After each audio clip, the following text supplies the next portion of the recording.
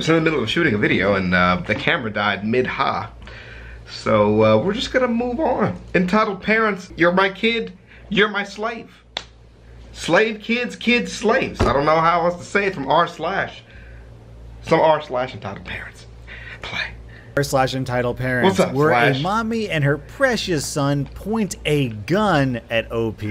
Our next post is from Spartan with a Gun. This happened last week, so I'm trying to wrap my head around it still. Firstly, I love guns, nearly everything about them. The sound, the recoil, the fireball. What I don't like is when an idiot is given one. Okay. When idiots have guns, people get killed. So when I see an entitled parent and her 9-year-old son at a gun range, I was initially happy that this kid was being taught at a young age. I go to my bay, right next to the entitled parent and son, who was actually quite nice. This is building up already so poorly. When I see entitled parent's handgun pointed at me. Oh shit. So I jump out of the way of the barrel and tell her to keep it downrange. She scoffs at me, pulls the "not loaded" BS, to which I reply that I don't care. Right. Always treat it like it's For loaded. real. I had 2 guns with me, my Springfield XD40 subcompact handgun and my AR-15. Now continuing the story. The kid goes up to shoot, he starts firing, and when he's done, he sets the gun down so that it's pointing at me. What the fuck? Being a kid, and probably new, I tell him to always keep it downrange for safety. He acknowledges this and points the gun back when I feel a firm smack to the back of my head. Don't talk to my son like that. I'm trying to teach him gun safety. If anybody gets shot at one of these ranges, this place can get shut down. Don't talk back to me, bitch! She moves to hit me again, to which I hover my hand over my XD40, which was resting on the table. That sends her enough signal to back off. When she goes up to shoot, she pulls the trigger, to which nothing happens. Please don't do it. She points the gun at me. I was about to say, please do not do this. Again, to which this time I yell at her to keep it downrange. She decides to ignore me. Ma'am, if the gun misfires, keep it downrange because it may have had a delayed firing. Shut up, butthole. I go back to shooting my handgun, to which I see once again that the gun is pointed at me. The worst part, she was fiddling with the freaking trigger. To those who don't know, the rule is that you can point your gun at somebody if you feel they genuinely jeopardize your life. I wasn't quite there yet, so I called over range safety. Range safety told her off, and she listened until she did the same thing again. Now I point my gun at her. Right. What the F are you doing? I'm finna shoot you. That's what I'm gonna. Stop pointing a gun at me, lady. Keep your gun down range. Range safety comes over to calm me down, and he takes the gun from entitled parent. Then entitled parent tries to throttle range safety. So I take the gun from him and field strip it. This is simply in case of emergency. I noticed the safety was on, but the gun was fully loaded. Holy God. So I point my gun at entitled parent and tell her to get on her knees with her hands behind her head. What the fuck? I'll sue you for this BS. What the fuck? I say to the little kid, never say anything you've heard today until you're older. Then back to entitled parent, go ahead, I'll just show the camera footage.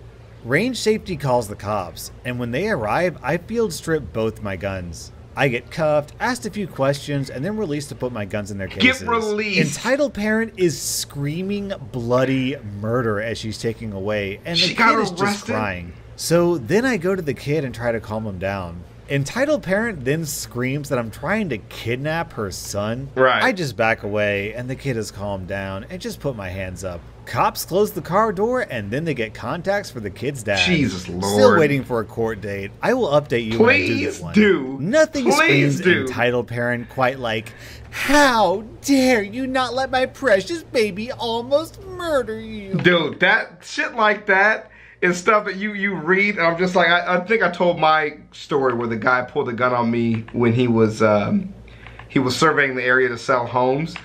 Ah, that's right. Man, I was on the phone for like a really long time. So basically I asked the dude to not take photos of my sister's car. I said she's parked on the corner. I don't want pictures of her license plate, and your company doesn't blur photos. Started yelling at me after I said that, so then I walked back to my house, in front of my house, and started talking to him about taking the photos, and he got extremely aggressive, and he pulled a gun and pointed it at me in my front yard. And so I went in, I called 911 while he was standing there. I was standing in my front yard.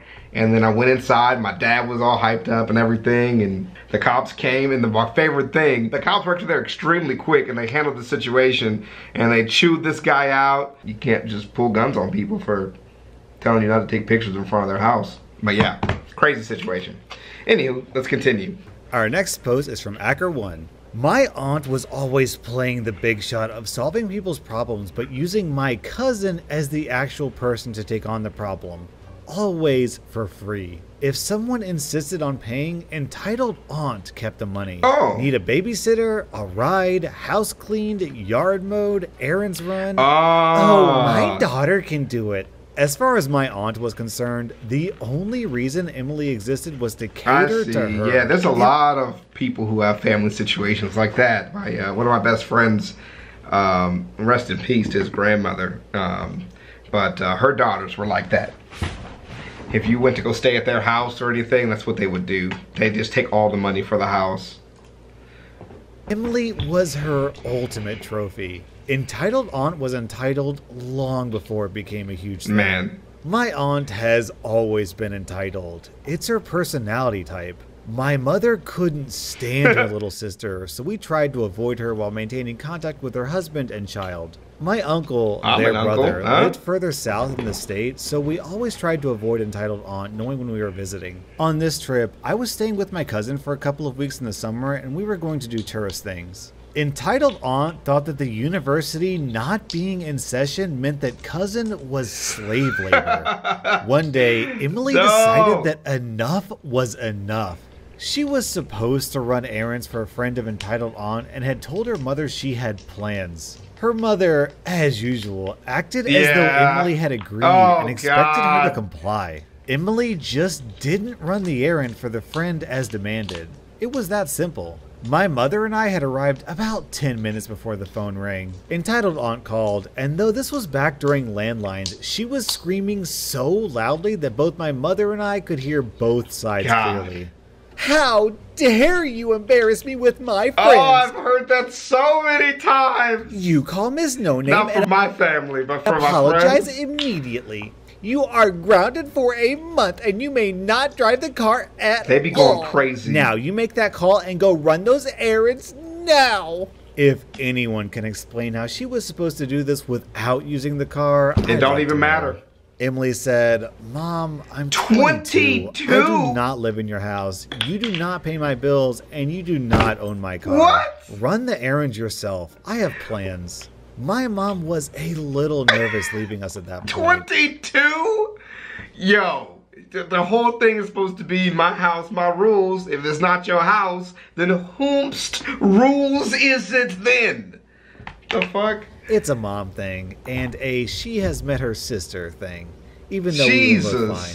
She left just after meeting Emily's boyfriend. We left and went to a water park and a few other things. We got back to the house and were talking about where to have dinner. Mom insisted on paying for us to go someplace really nice for dinner that night. We get back, and Emily's car is gone. Oh, no. She called and asked where it was. Oh, no. Mom, do you have my car? Why does your mom have your car keys? Why? Why did she have your car keys? Yes, I do. Your father brought me over so I could check and see if you had obeyed me. Bitch. I told you that you were grounded and you were not there when I arrived. I'm keeping the car for a month, but I'm going to let Mrs. No Name borrow it because you have been so horrible to her. Miss No Name, I love that. That's stealing. It is. I want my car back now or I'm going to report it stolen. No, Mrs. No Name can't drive my car. I'm your mother. Oh my God. When I say go, does not. Missy, you need to learn some respect and to get it through your head that I'm in charge and you are a child. You don't own anything. It's mine because I am your mother. Lady, lady. The police will likely arrest you for wasting their time. Oh, that's rich. Emily hangs up and looks at me. She is so angry she is crying in rage. OP, if I call the police, she's going to know you are here. Mm-hmm. I can live with that. That fallout is a whole other story. She picks up the phone and calls the police, tells them the car has been taken without her permission and where it is. Mike, Emily's boyfriend, drives us over there. We do not want to miss the show. We don't want to miss the show. The police officers knock on the door, and entitled aunt answers. Hello, officers. Do you need just something? The smuggest of Ma'am, smug. the vehicle in the driveway matches the description and location of a vehicle reported stolen. It's my car. I took it from my daughter because she is grounded from using it for being disobedient and disrespectful. I see. May we have a word with her, please? The entitled aunt, looking very smug. She doesn't live here. The police officer noticed us across the street. You three, come over here, please.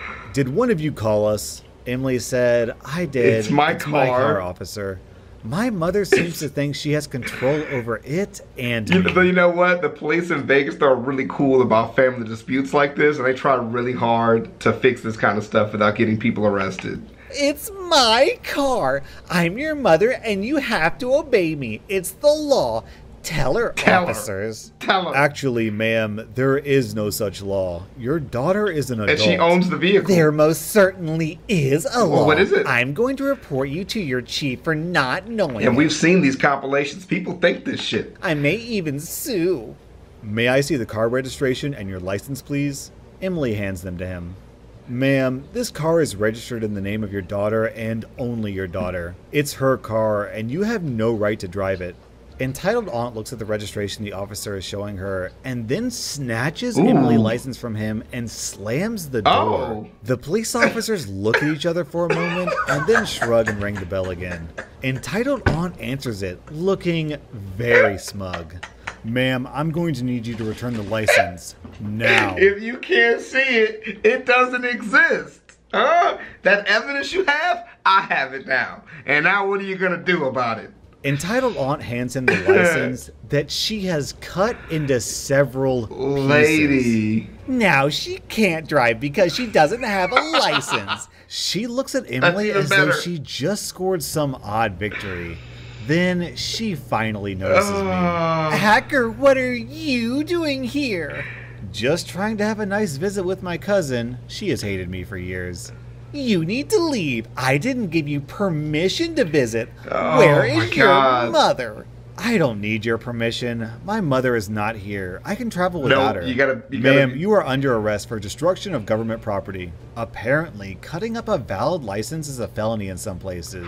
Who knew? And grand theft of this car. You can't arrest me. I'm her mother. I have rights. Get arrested. Yes, you do. He then reads them to her. The officer explains to us that until she destroyed the license, he had been willing to issue an appearance ticket. Then, instead of being arrested, she would just have had to appear in front of the judge and get a fine. And they would probably waive the fine, to be completely honest. In family disputes and stuff like that, if you handle it, normally it's just like all okay. This was a much bigger deal. Emily ran into the house to tell her father what had happened. We all chatted for a little bit until the phone rang. It was entitled aunt telling him to call their attorney. We left. I drove the car back to Emily's and took her to get her license replaced the next morning. The attorney called by my uncle apparently didn't know my aunt, and he showed up at the first hearing a week later to try and get it dismissed. It looked to be going her way at first. Her attorney said, Your Honor, this is a family matter. It's simply a case of a mother disciplining her child, and the child calling the police because her mother grounded her from using the car. Oh, that's not a good... The judge said, so she got mad and called the police, and she, not knowing that it was a crime to destroy the license, did so. Yes, Your Honor, that's pretty much it. Prosecutor, do you have nothing better to do today? The prosecutor said, No, Your Honor, I don't. I consider it rather important. Oh, no. When a 22-year-old woman has her car stolen, it doesn't matter who stole it. She has just as much of a right to justice as someone who has their car stolen by a stranger. 22? The victim is 22? Oh, no.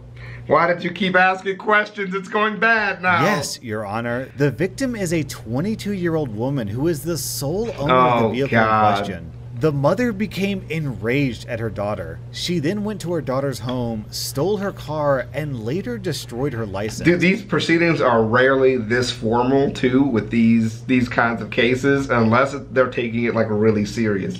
Like normally in these court cases, it's not even like a really big courtroom, but they must really actually be pursuing charges against her mom if this is like really, really court, which is unfortunate.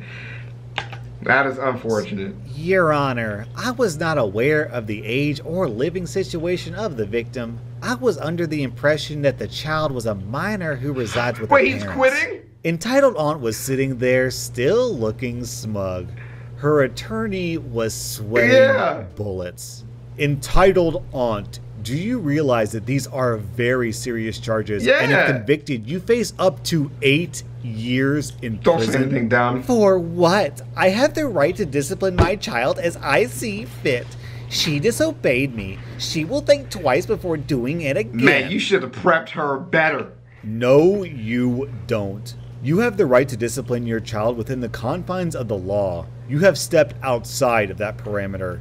You stole your daughter's car. I'm her mother. It's my right. It isn't really theft because she is my child and her property belongs to me by law. Fam! Where did you get your law degree? I don't have one. Then let me be the first to explain to you that your child is a legal adult. Pert. Period. Pert. You have no right of anything of hers without her express consent. Pert. Period. You may not take her car without her permission. Period. You may not enter her home without her permission. Period. Do you understand that? It's almost if you just say you understand it, you won't go to jail. Can you do that? Can you say you get it so you don't go to jail? For us? For me? You don't know what you are talking about. I'm her mother. That gives me the right. I'm in charge. You had one chance. You had one chance and now you fucked it up. Do you get another? Probably not. Probably not. No, ma'am. I'm in charge. This case will be held over for trial. Ah, it sucks. I went home a week later. Entitled aunt eventually took a plea deal where she had 2 years probation and had to take parenting classes. Jesus. The parenting classes were Mike's idea and the prosecutor thought it was great. We laughed hysterically over that because my cousin is an only child. Lol. Emily and Mike married a year later and moved the heck away from there. Dang, this sucks. took place about 30 years ago. Oh, wow. Entitled aunt maintained for the rest of her life that the judges, there were 5 for different status hearings, didn't know what the heck they were doing, and she was right. At least she's consistent. And with that, I will leave you. No issue we've had has had to have the cops called and for them to stay. Normally, when you call the police, even entitled parents know when to get the hell out of Dodge, okay? You can call the cops on your parents when you're not an adult, right? You do have a reason a right to do that. But you know, in a lot of situations, you really have to be thinking if it's really that bad, if it really needs to happen. But in some cases of parents stealing your money and things like that, you do have rights to your own funds and things like that. But because they provide for you and all those kind of things, unless you're making enough money to cover bills that you make, right? If they take like $5 or $6 from you at a time, there's not really a whole lot the law can do about that in some cases. So you got to be really careful about, you know, if the parents just going like, I'm spending that money on groceries, right? You know, that's kind of a tough one.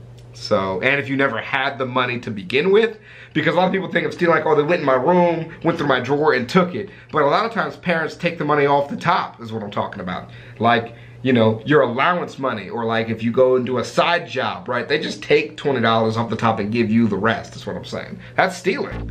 But anywho's, and let me know what you guys think of that. That was pretty fucking triggering. And I love y'all. I'll see you later. Crocs, Crocs, Crocs, Crocs, Crocs, Crocs, Crocs, Crocs, Crocs, Crocs, Crocs, Crocs, Crocs, Crocs. I'm rocking Crocs. I'm rocking Crocs. I'm rocking Crocs.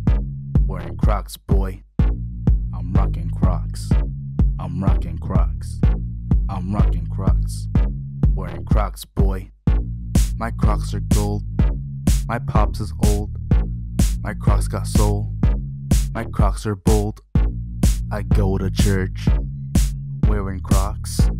I'm always turned wearing crocs. My crocs are great. Your crocs are lame. With my crocs, I can cross a lake. Crocs, crocs, crocs, crocs, crocs, crocs, crocs, crocs, crocs, crocs, crocs, crocs, crocs,